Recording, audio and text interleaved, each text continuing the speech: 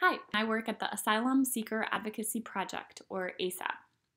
In this video, I'm going to explain what we know so far about the U.S. government's announcement that some asylum seekers who are waiting in Mexico under MPP will soon be able to enter the United States.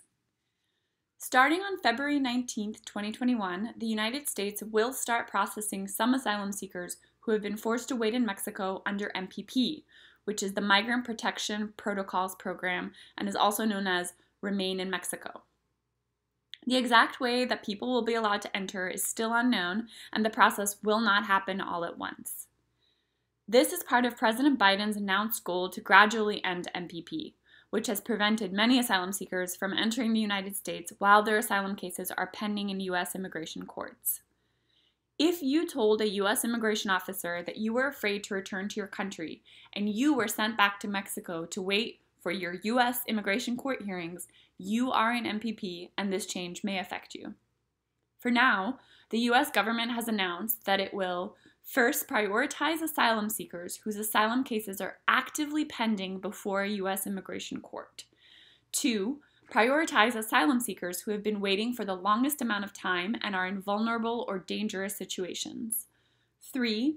Use a system where people will be able to register to receive information about next steps.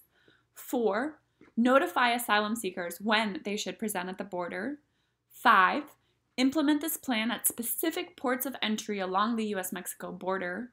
6. Work with organizations to ensure that asylum seekers receive a COVID-19 test before allowing them into the U.S. And 7. Allow asylum seekers who meet the health and safety requirements into the U.S. without detaining them and help transfer their cases to the immigration courts where they will live.